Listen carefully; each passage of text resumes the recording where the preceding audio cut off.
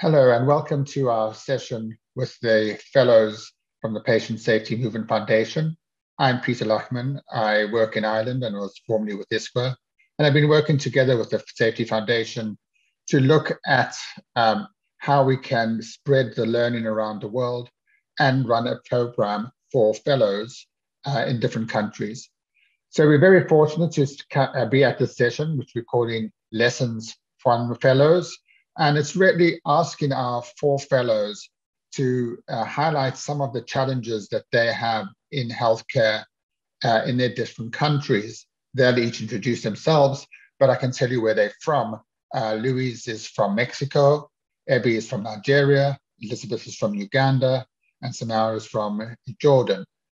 Now, they all come with a different perspective on what it is like to provide safe care within their own country. And as you can imagine, each of the countries are very different, and they all have different challenges, but a common theme. The importance of these 4 fellows is that they are looking at how in their own countries they can develop a safer system. So over the next few minutes, we're going to have each of the fellows give a short, brief background to where they work, the kind of work they're doing, and what they see as the biggest challenges in their area. What I'd like you to do is really think about this in the context of the WHO Global Action Plan, which I'll be referring to at the end, because what we really like to think about is that as we're in this decade of patient safety, we try to find ways we can action all the things that we're supposed to do. There's a lot of theory, and from the fellows, you'll hear the challenges that they face and that they have to do as they go about their daily work and as they go about their work as champions for patient safety. So I leave it to them, and I hope you enjoy the next 20 minutes of listening to the fellows. I'll see you after that. Thanks a lot. Hello everyone, my name is Dr. Koyin Ibikapaye. I work with the Bayelsa State Ministry of Health. I'm a physician, a fellow of the International Society for Quality in Healthcare, and one of the healthcare safety fellows of the Patient Safety Movement Foundation. My interest and passion in patient safety and healthcare quality improvement was aroused when I made my first contact with the International Society for Quality in Healthcare. And since then, I have developed this passion and followed this career pathway and trajectory to enhance patient safety and quality improvement in healthcare.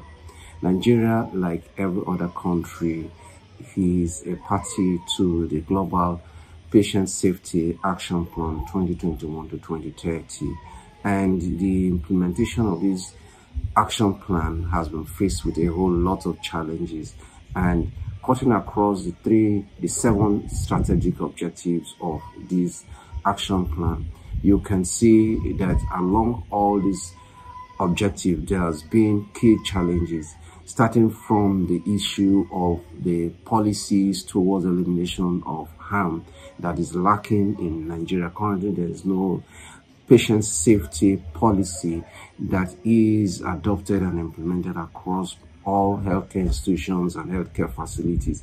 So the policy environment is lacking.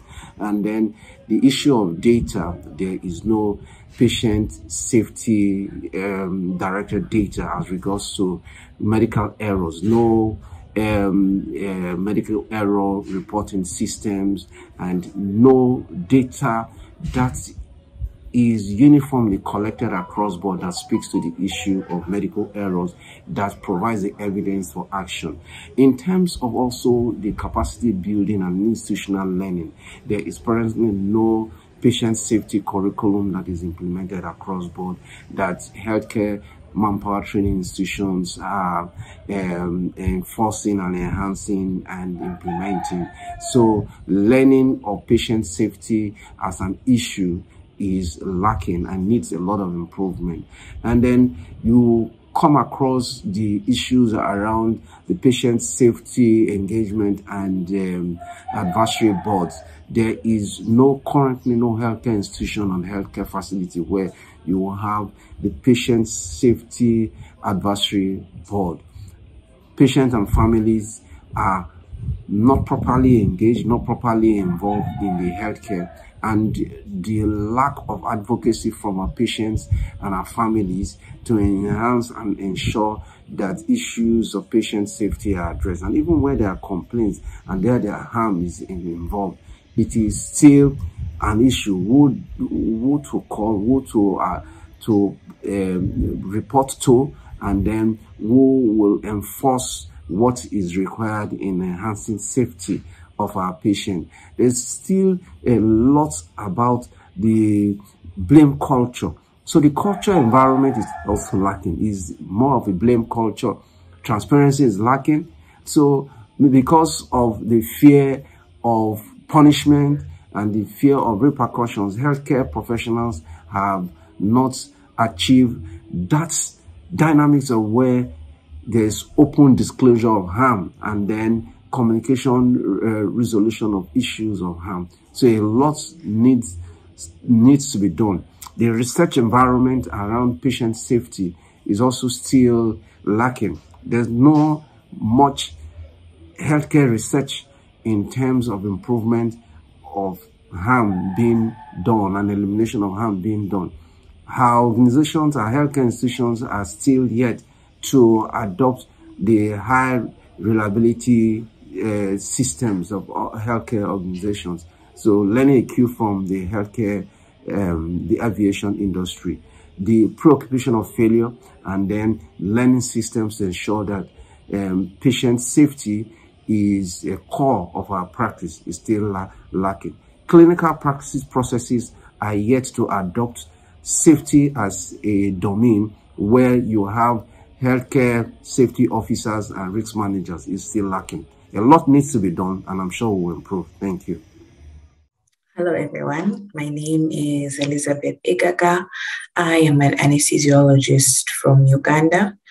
I work with Makerere University and the Uganda Heart Institute, and I am one of the inaugural fellows of the Patient Safety Movement Foundation Healthcare Safety Fellowship. Privileged today to speak about the challenges implementing the WHO Global Patient Safety Action Plan in my country. And I'd just like to kick it off by saying the concept of patient safety is a relatively new concept in my country. I basically have had to explain to everyone what patient safety is and why I am doing it as a fellowship and why it is important.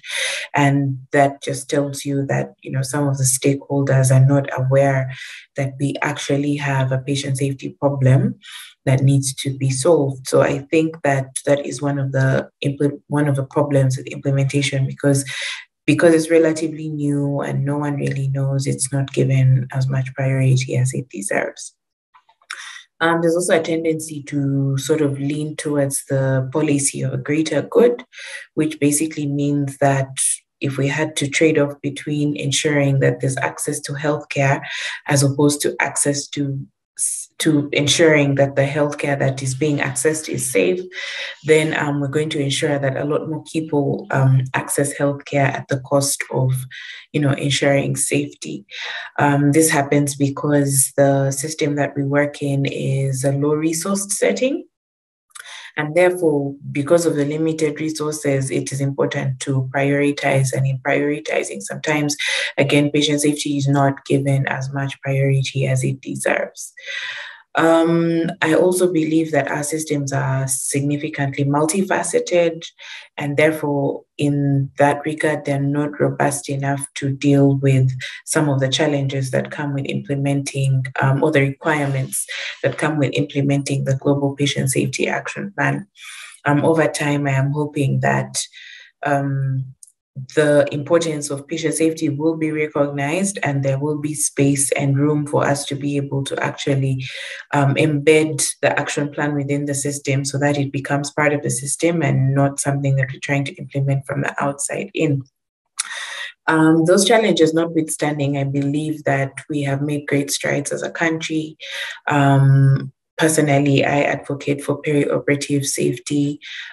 We now have multiple training sessions, and we're able to support a lot of the health workers, both virtually and physically, and help them with scaling up their capacity, improving their skills, being able to provide consultation services for them when it's necessary, and providing, technical advice as and when the stakeholders ask for it, and also advocating for them to be able to involve us in the decision-making process. So I believe that while there are challenges in implementing the safety action plan, this is going to get better and easier to do as we go. Thank you for listening to me. Hello, everyone. It's a true pleasure to be joining you today in this great event. My name is Samar Khalid Hassan from Jordan. I'm a pharmacist, a quality professional, and a fellow at the Patient Safety Movement Foundation. It's truly an honor to be presenting to you and sharing with you Jordan's experience in patient safety implementation. So these are the things that I'm going to quickly run through.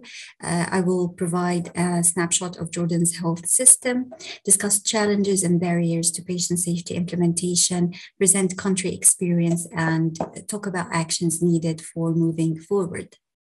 So Jordan is a small country in the Eastern Mediterranean region with limited natural resources and quite a diverse health sector. We have public, private, and nonprofit sectors. The public sector takes a large chunk of the service. The Ministry of Health is both a regulator and a service provider alongside military institutions and teaching institutions. We have an active private sector, especially in outpatient and hospitals. We have also a big and active nonprofit sector. Now, Jordan population has increased rapidly within the past few decades, since Jordan is the second host country with the largest number of refugees per capita, with over 2 million Palestinian refugees and 1.36 million Syrian refugees. As you can see, there was not a gradual nor systematic growth in the population, but it was driven by the political environment of the region. Nevertheless, Jordan maintained a good indicator on many levels in comparison to the MENA average and the upper middle income countries average, with matters related to the health expenditure, out-of-pocket expenditure, mortality, universal health coverage, and capacity and service capacity. Now, as you can see from the latest Global Health Security Index, Jordan performed well in the rapid response category and performed poorly in the prevention category, which needs to be addressed and improved for the future. Despite the good indicator, we still have many challenges that affect and impact quality and patient safety across the different components of health system. When it comes to demography, as I mentioned earlier, we have high rate of natural population growth, as well as high rates of forced migration. We have low GDP growth rate and high public debt ratio. When it comes to governance, we have many excellent institutions that works towards improving quality and patient safety, syndicates, associations, national councils. We have strong GFDA and recently developed CDC. But what we lack is the coordination, and we can see weak governance structure across the health system. We have good insurance, however, we see people that are still left out. With financing, we have poor cost containment strategies.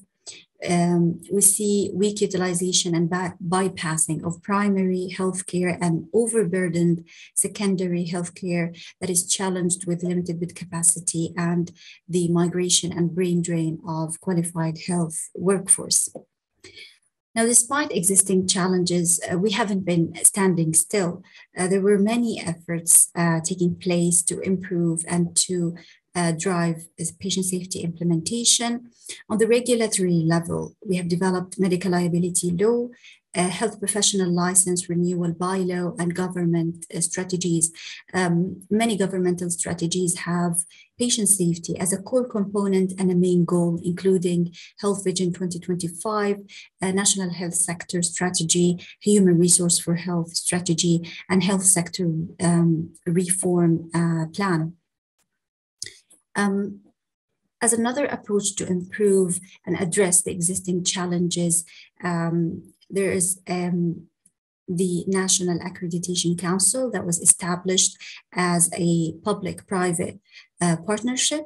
We're very proud to have HCEC in Jordan, that is a national accreditation body co-owned by the government and the private sector. It was initially designed to be an accreditation arm, setting standards, evaluating health institutions and awarding accreditation, but it has grown into a larger role to be an enabling arm for establishing patient safety goals, capacity building, training, and playing a big role in advocacy and policy setting and support.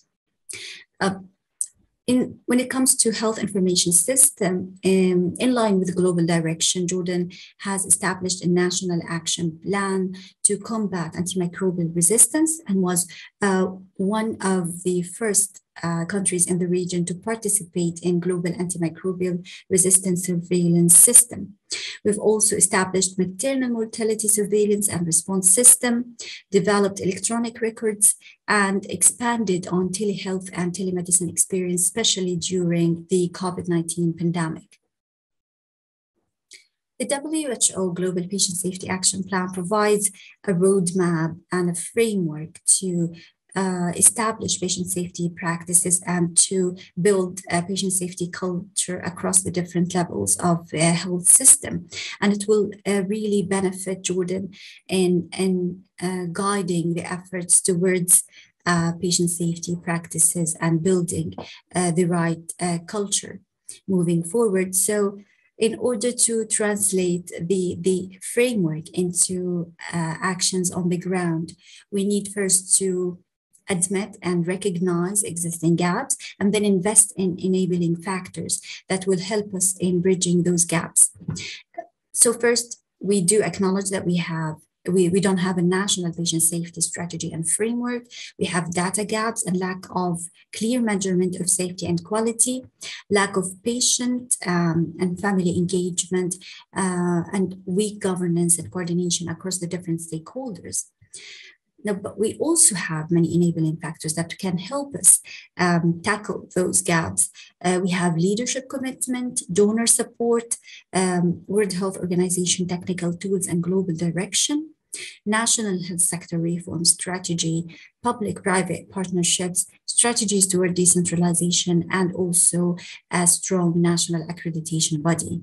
So hopefully we will be able to invest in those enabling factors in order to tackle the existing gaps, to translate the framework into actions on the ground with the aim of eliminating avoidable harm in healthcare.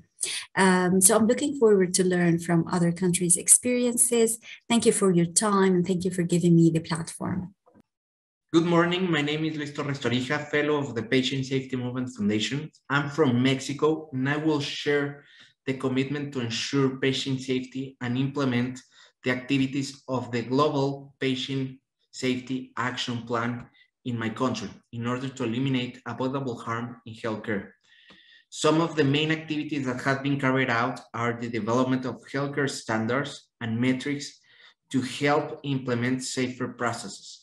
Currently, some are being revised in order to be more precise and user-friendly. The certification process of healthcare organizations in Mexico is expedited and promoted by the Consejo de Salubridad General, organism with normative, consultative, and executive functions in Mexico.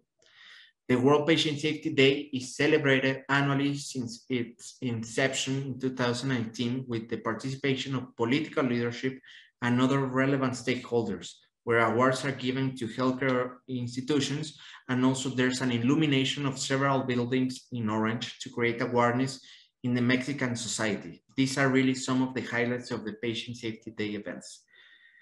High reliability systems are based on transparency, openness, no blame culture, and good governance. Even though there is more room to improve in this regard, in the segments of the Mexican health system, the public, private, and social security segments, efforts to improve communication and collaboration between health organizations have been made from national and state committees related to quality and patient safety, as well as specific topics such as pharmacovigilance and the reduction of infections that allow the sharing of good practices, as well as transparency in information to implement strategies to continue the development of a safety culture.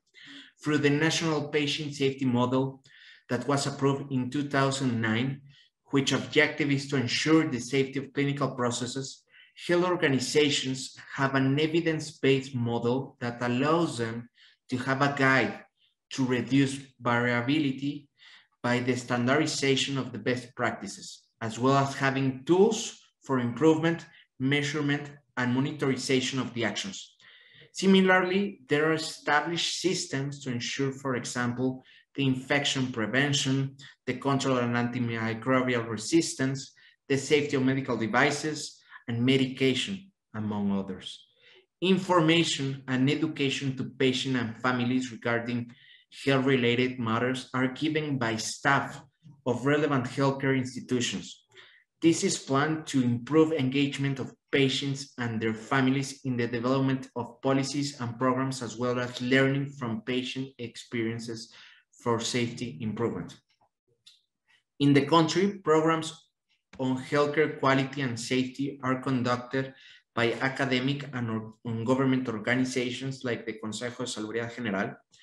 A quality in clinical care residence program has been in Mexico for more than 15 years by the Faculty of Medicine of the Tecnológico Monterrey and the Secretary of Health of Nuevo León, and has been reinforced by the involvement of other organizations such as the Instituto Mexicano de Seguridad Social, the main provider of care in the social security segment in the country, and also by the states of Mexico City and Guanajuato, as well as private institutions such as the Christos Muguerza Group, increasing the number of opportunities for physicians who seek to develop in these subjects. Stakeholders' involvement is happening at national and institutional level to ensure patient safety. Mexico Healthcare Organizations works with patient safety networks and cross-geographical initiatives, including the WHO Global Patient Safety Network and the Patient Safety Movement Foundation, in aims to improve patient safety culture in my country. In Mexico, we still have a lot of room to improve, but it is clear the importance to continue the collaboration between the stakeholders and the alignation of the incentives in all the levels of care to bring better quality and safety for our patients. Thank you. Hello, I'm back to think about some of the issues that were raised by our fellows and to understand what the commonalities are. What I'm going to do is refer you to the WHO checklist, which is rather a framework, I'd say, for action from the Global Action Plan. And each of our fellows, in some kind of way, has shown how important it is to take a systems approach to solving the problems in their organization or in their country. All of them have high aspirations for where they work. If you think of the issues in Uganda, where there hasn't been a patient safety movement as such, or in Nigeria, where it has been fragmented and has not responded well to adverse events, or to Mexico, in which they want to really change the way people think, the culture, and again to Jordan, where they're thinking about how patient safety can be nationwide in different forms. Now, all of these have the same approach. You'll see on the framework that there are 7 key areas that have been highlighted at WHO. Quite fortunately, it doesn't talk about safety 1 or safety 2, it talks about safety, because within this is the theory of safety 1, safety 2, and responding to things that go wrong, as well as learning from things that work very well. So in essence, all of our fellows required their organizations and their countries to have policies to eliminate avoidable harm. What they really are looking at is developing reliable systems that deliver what they're supposed to deliver all the time. And I really refer to this one on this framework in point 2.3, which talks about leadership capacity.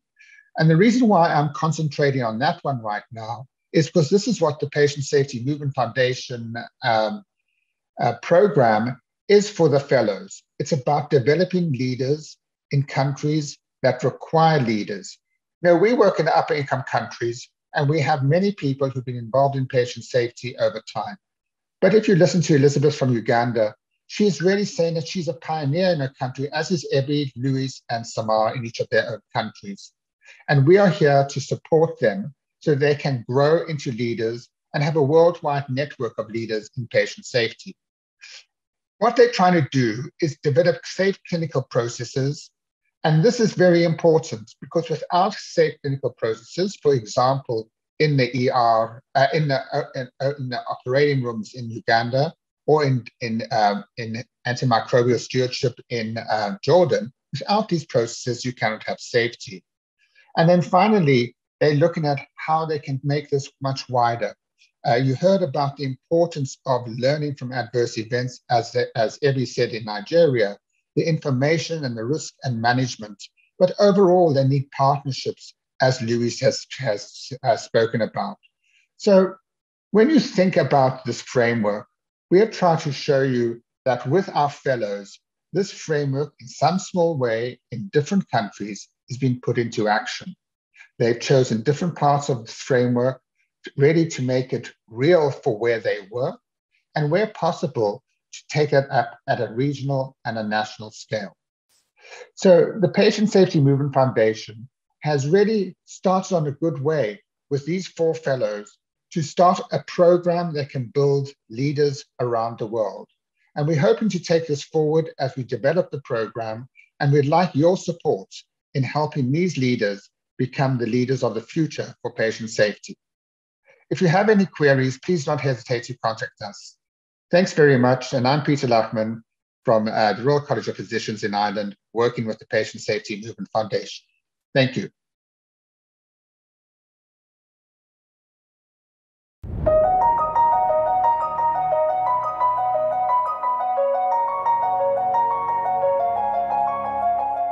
Soy licenciada en Enfermería y Obstetricia en el Hospital Materno Infantil de Irapuato, donde trabajamos todos los días desarrollando diversas acciones con el objetivo de reducir y prevenir la aparición de errores durante la atención médica, para proporcionar servicios de salud de manera oportuna, equitativa, integrada y eficiente, además de calidad y con calidez. En el Hospital Materno Infantil de Irapuato, alzamos la voz por la seguridad del paciente.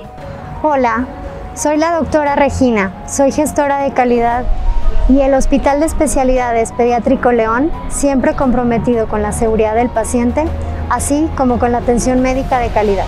El hospital se encuentra inscrito desde enero del año 2021 en la Fundación del Movimiento de Seguridad del Paciente, con el reto Manejo de Hemoderivados. Convencidos firmemente de que prácticas seguras como la hemovigilancia antes, durante y después de cada administración de algún hemodderivado y la aplicación de barreras de seguridad en cada uno de nuestros procesos nos permitirá detectar incidentes y reacciones adversas que pudieran ocasionar daño a nuestros pequeños pacientes, obteniendo así un aprendizaje basado en la mejora. Hola, les saludo cordialmente, soy el Dr. Daniel Díaz, secretario de Salud del Estado de Guanajuato. En nuestra institución la calidad en la atención médica es una línea estratégica. Tenemos el firme compromiso de garantizar la seguridad de nuestras y nuestros pacientes. Además de las acreditaciones y certificaciones en nuestras unidades médicas, en el año 2020 decidimos ir por más, seguir avanzando en el camino hacia la excelencia. Nos sumamos al movimiento por la seguridad del paciente y registramos a 3 de nuestros hospitales. Fue así como en el año 2021 2 de ellos obtuvieron el distintivo HRO, que significa Organizaciones de Alta Confiabilidad. La transparencia y transferencia del conocimiento fueron las principales vías para convertirnos en una organización de alta confiabilidad. Esto se logró a través de un mejor diseño de procesos y de construir una cultura de la confiabilidad y la calidad al mismo tiempo. Aunque nuestro impulso para convertirnos en una institución HRO se originó en la seguridad, nos hemos dado cuenta de que este trabajo mejora nuestro desempeño en todos los procesos que implementamos en la mayoría de nuestras unidades. Por su atención, muchísimas gracias. Reciban un cordial saludo. Guanajuato, Grandeza de México, Gobierno del Estado.